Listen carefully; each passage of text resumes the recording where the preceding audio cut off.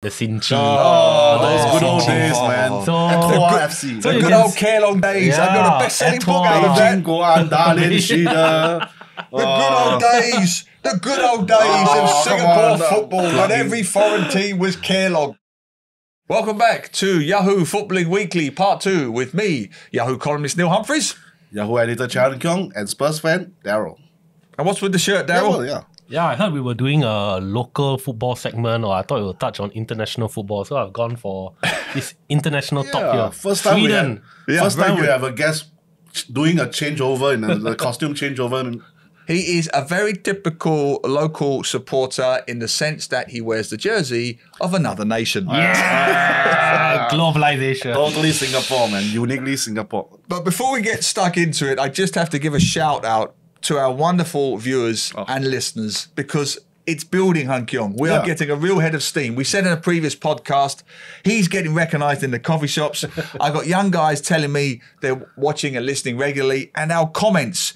It's become this ecosystem where they're chatting amongst themselves. Commenters are debating among commenters on issues, which is good. Yeah. We're getting more feedback and discussion than local politics. So, which is what we want, guys, which is what we want. So keep them coming. Many comments to get through. Keong, you want to kick us off? Sure.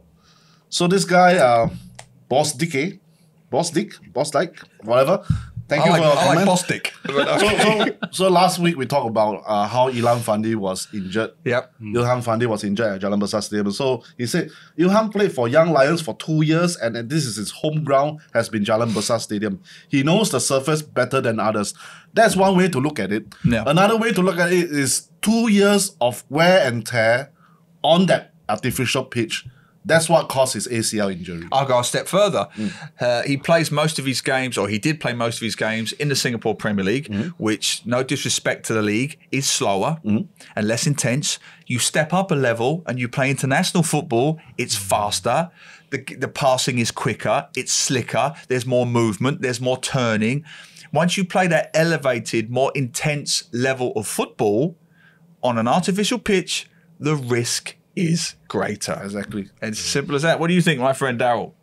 I think definitely he may know the pitch well or familiar with it, but it's still a bad pitch. No, I mean, for sure. He's still got to cover all the ground that is needed to, and then higher risk of injuries. Absolutely. Right, next comment. Looks like an Oasis fan. Hope so. Champagne Supernova with Qs, but I'll just say Champagne Supernova. Says, move all of our games to the Kallang Stadium. Someone replied, SpongeBob Bopple Square.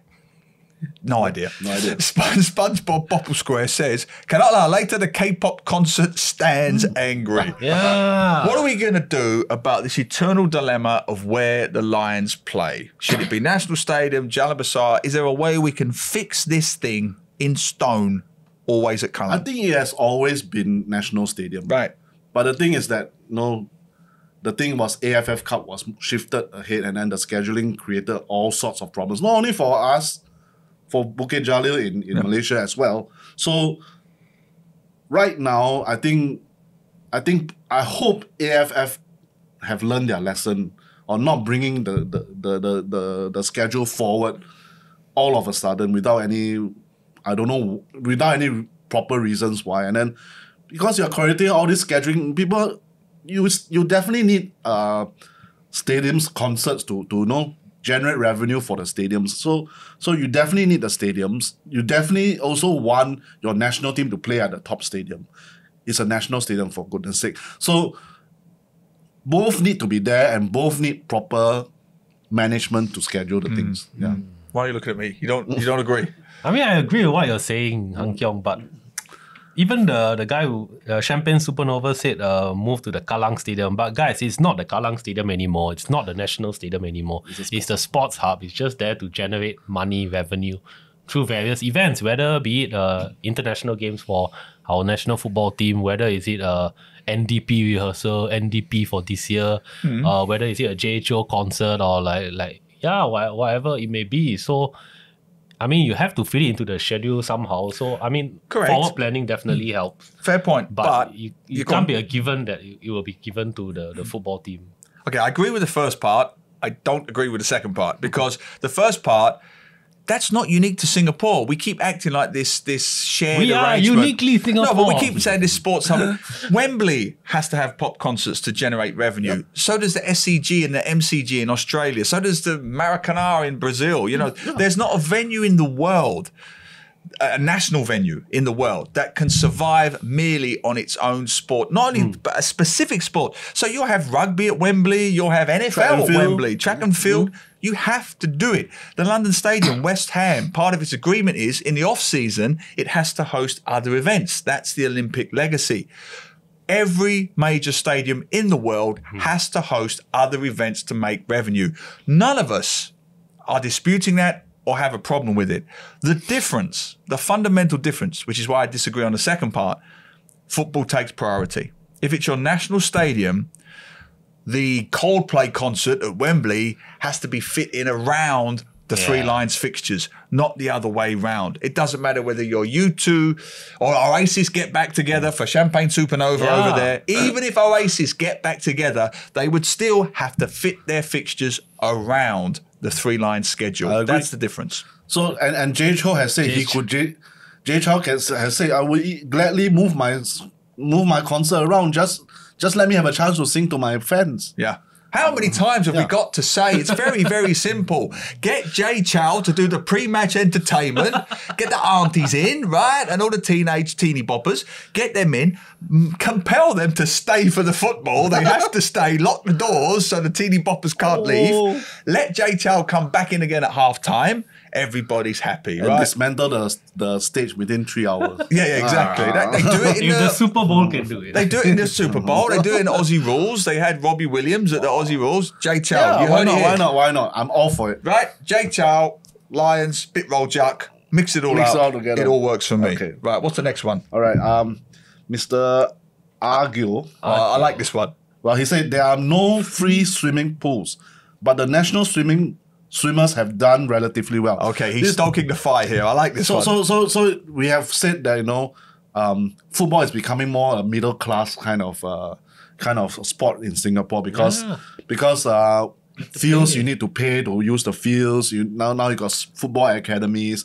There are no free fields anymore. So he's rebutting us. There are no free swimming pools in Singapore, but we still produce national swimmers. Okay, you can see where we're going with this. Yeah. I think it's very ironic.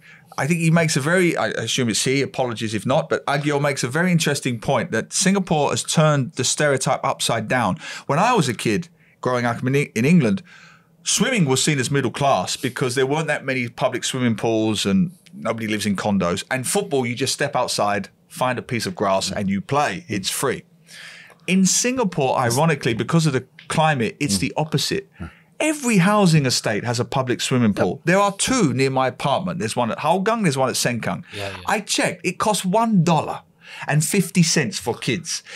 All I need to become the next Olympic swimmer is to pay my $1 and get a $10 pair of swimming trunks at Decathlon, and I'm an Olympic swimmer. All right, not quite. But yeah, I might need a bit more than that. Pay a bit more for the coaching, but... Yeah, okay, but the initial potential is developed paying 50 cents.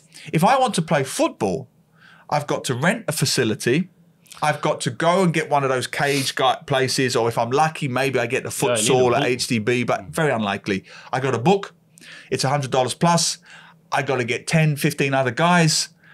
To me, it's an apples and oranges comparison, right? It's an individual sport against a team sport. Individual sport, yeah. So swimmers, I think, well, you don't need to have a lot of things to improve your swimming skills. It's just you and a volume of water. It's basically down to you also, right? Whereas football is really a team sport. And swimming is really unique to Singapore because when I was growing up, everyone had to take swimming classes when you were 8 or 9 or something like that. It's affordable and it's subsidised and So, and also, just to add to that point, being slightly facetious, there is the Chinese swimming club down at Amber Road, very popular with the Atas families, very, what's the word I'm looking for? Desirable, aspirational. Everybody wants to be a part of the Chinese swimming club culture. Everybody wants to swim. There is no football equivalent in Singapore, shall I say, diplomatically, of the Chinese swimming club. Hopefully Lion City Sailors, but still a long way to go. Well, exactly. So it shows you there is a difference of priorities. That's fine. Swim, sail, play football, I don't mind. But we can't pretend they're the same. Nope. The priorities of swimming are very different. The aspirations towards swimming are very different. And the way things are currently in Singapore, it's much, much cheaper to swim. 50 cents if you're a kid than it is to play football. Yeah. So I think it's an apples and oranges comparison. Good point. But it is a good point. Do fire back at us. Do fire back. Keep the comments coming in. You better tell them, where should they send them? Yahoo Southeast Asia on YouTube, Yahoo SG, Yahoo_MY on Twitter, and Yahoo SEA on TikTok. Yes. And now we got come to the comment of the week. Correct, which is why I asked Han Keong to state again where to send your comments, because you're going to pile in with comments on this next contributor. This one came into on our YouTube channel, and it's from somebody called... he's got a funny name. This person? Spider-Man? Spider-Man? Daryl Spykerman. What a brilliant name! Wow. Brilliant. Have you got nothing Our else? guest actually wrote into comment. Have you got nothing else better to do? You come on here and then you go home and comment on this podcast. Anyway, good for you. In all seriousness, it was a good comment. point. He said, if you want to keep the Young Lions project going, then put them in the NFL, not the American NFL, Singapore's National Football League. The next tier down. Next tier down. It will give them more games at their level. And that's I think it's a good idea. Well, let's go to the source. Daryl, elaborate. Why do you feel this way? So I watched back the episode about the Young Lions, and I actually went to Wikipedia. You did. I don't watch that. Don't say that. I watch it religiously, as you do. So I think they've been in like the Singapore Premier League or the S League for about 20 years. And then they started off well, but the past like 15 years, they've just been very bad, like always near the bottom. And they've played about like 500 over games. And out of these 500 over games, they've only won like 140 of these games. Wow. So they've only been winning like 25, 27% And I think a lot of those wins were early on. Yeah, and a lot of those games were in the earlier years. And then, so what is the point? Like if you're going to assemble the best young players together, but they are playing in a league where everyone is a fully grown adult professional footballers and they're not doing that well, you either can like disband them and then just get signed up by the clubs, but then they may not get enough minutes, right? So then if you still want them to play together, then why don't put them in our National Football League, which is, below the Singapore Premier League, and in a way try to see how they perform. Hopefully they will do better and they get the game time there. I like the logic. I mean, it's the logic that would be applied to any other league, whether it be England, Australia, whatever. But I can see the counter argument being that then the standard drops even lower and therefore the gulf is much bigger if they do get up to international level. And then you can also argue that it doesn't give them that losing kind of mentality. They have that, which they sense certainly of winning. have now. Yeah, which now they have that winning kind of mentality, which might work for them, but you have to weigh up the consequences. But I say there used to be the S League, and then there was a Prime League. That's right. We used to have a Prime League, which just means the younger ones, the under 23 sides of the clubs, or the reserves to play. It's similar like the England under 23s. And used to have similar to the old reserve league that England used to have when I was a kid. Used to have the reserve league. So S League also had a Prime League for a while, and then they finally the club saying, we don't want to keep so many players on our roster, So that's why they eventually corral all the under 23s to form the Young Lions, and then eventually they shut off the Prime League altogether. So is it possible, I think, to restart the Prime League so that they can play among that's a standard that the Young Lions are playing?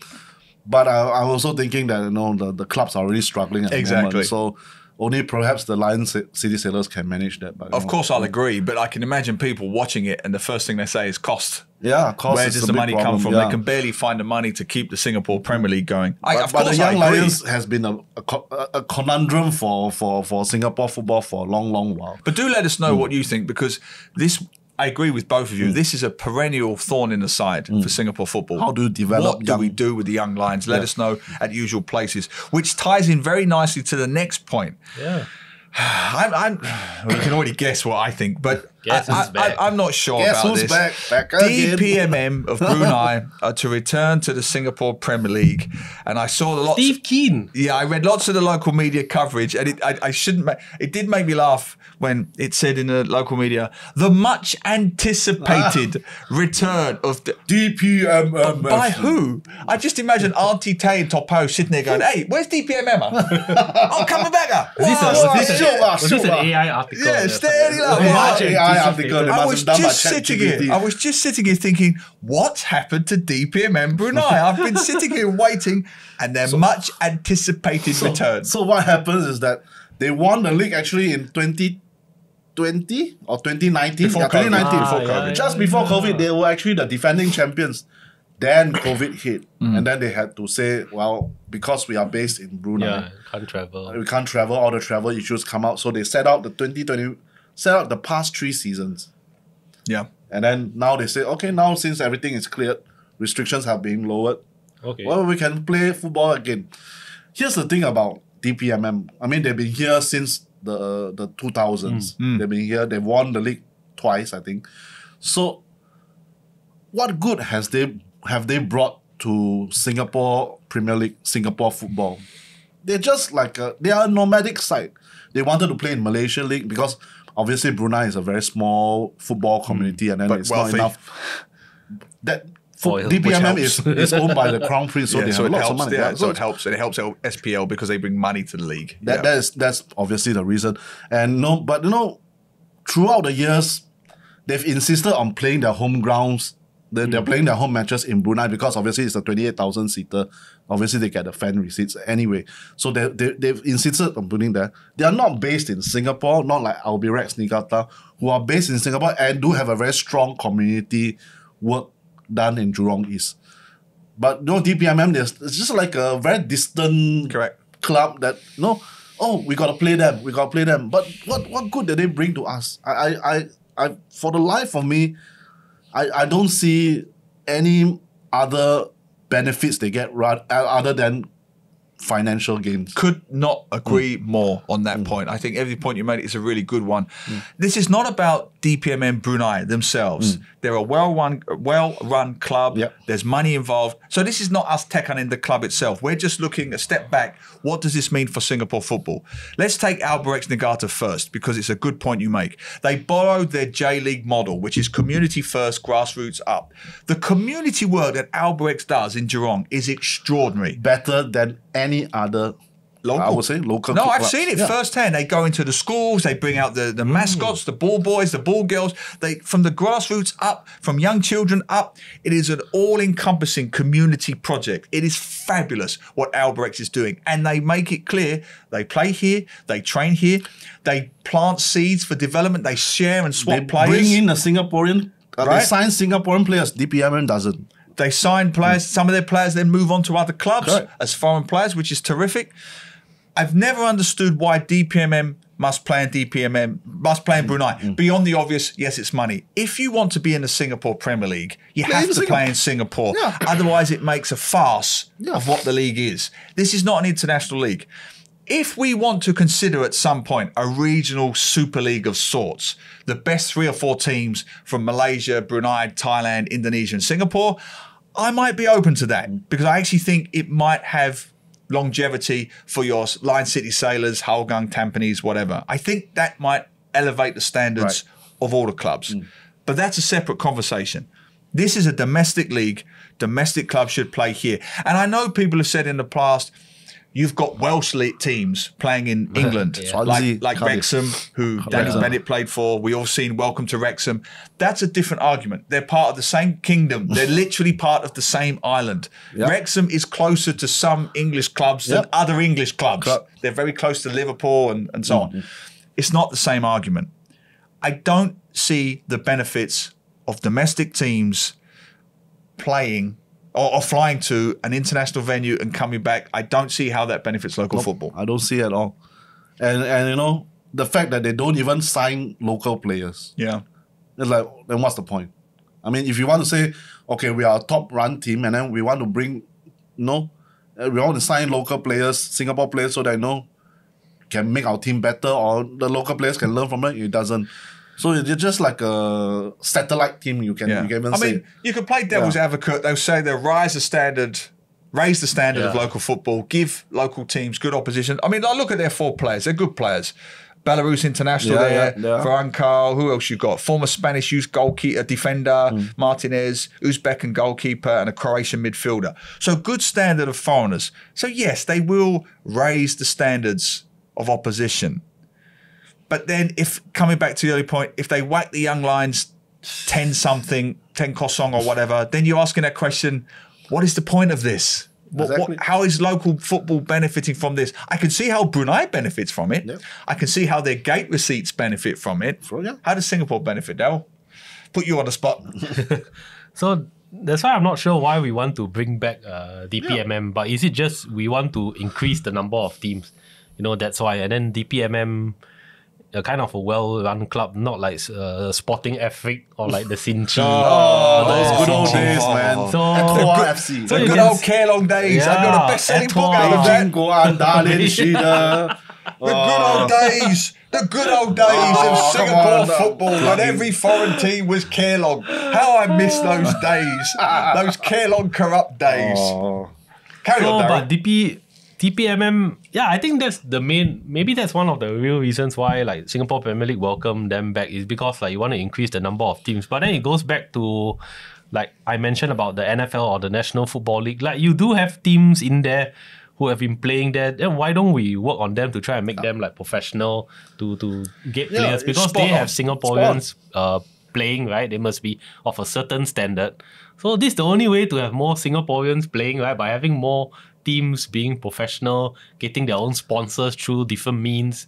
So that's the way forward. Here's a suggestion. Rather than bring back DPMM, bring back Woodlands Wellington. Yes. Bring back Gombak United. Sembawang as Bring back Sembawang Sembawang Rangers. Rangers. Come on. Those 3 clubs are lying in dormancy. Why don't bring them back? We should bring them And there was back. still interest there. I was in a taxi just 2 weeks ago, and a guy from Woodlands, former referee, he used to watch Woodlands Wellington regularly, remembers Vanguard and all the characters and all this. I spoke to another guy who lives in Jurong, he remembers Sundrum and Jason Ainsley, all these players from the 90s, 2000s. There was interest there. Now you've fired me up. It's got to be Japanese style, grassroots, build from the bottom up. It's like Hougang. I still think Hougang is a good template for the others. Hougang Stadium, Hougang MRT, Hougang Town, Hougang. Yep. It's a clear identity to the town of Hougang. What does DPMM mean to the average young kid in Singapore? Nothing, I ask you. Nothing. A handful of fan. Don't even need a young football fan would not care about a it. handful of Brunei expats. Great, good for you. But to the average Singaporean fan, it doesn't register. It doesn't make me get up and go, or my daughter say, I want to watch DPMM Brunei. She's still going to say to me, I want to watch Hougang because she knows Hougang. She lives in Hougang. Yep. On the topic of Hougang, let's move on to our good positive story. Our final point of this podcast. Okay, Hougang won the Singapore Cup last season. Segue. Their very, very first, good segue, very, very first trophy of the club. And their coach is actually 35 years old only, Mr. Firdaus Qasim. So Firdaus Qasim took over Clement Teo. Clement Teo was a very highly respected head coach in Hougang, but he got burnt out. He said it was burnt out in a recent interview. So he let this Firdaus Qasim take over. He was an assistant coach, and he hasn't even played top tier football in Singapore. But he got one secret weapon that helped him become good. It gives me hope. It gives me hope also. Championship manager or football manager.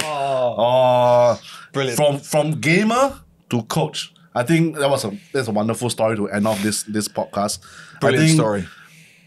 I would say it was a great story for him. He combined all his knowledge and championship manager, and then became a very good man manager himself.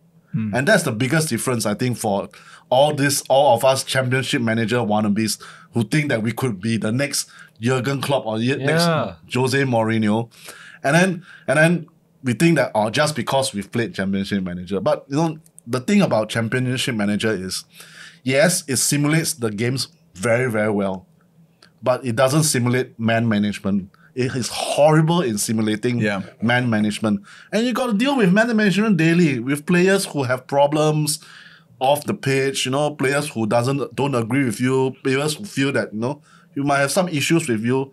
And, Championship Manager, for all its brilliance, doesn't simulate that very well. Well, it reminds me of myself. Hougang manager, Firdaus, he gets the gig. He grew up playing the Football Manager. When I was a kid, I played the world's first Football Manager game. Oh. Right? It was invented by a guy called Kevin Toms, came out in 1981-82. It was on a computer called the Sinclair Spectrum. Whoa. Did that even come to Singapore? No, I don't know. I think so. you had the Commodore. Yeah.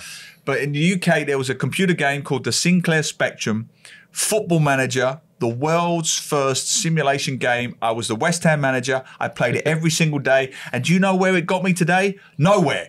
Absolutely nowhere. I won nothing. I achieved nothing. I did nothing. So credit to you, Firdaus. Except comment on West Ham on the podcast. Credit to you, Firdaus. You succeeded where everybody else failed and you took it to the next level. Yeah. Good for you, man. Great way to finish. Great way to finish. So let us know your comments. Do you play computer games? Could you be the next DPMM manager? Should DPMM even play in the Singapore Premier League?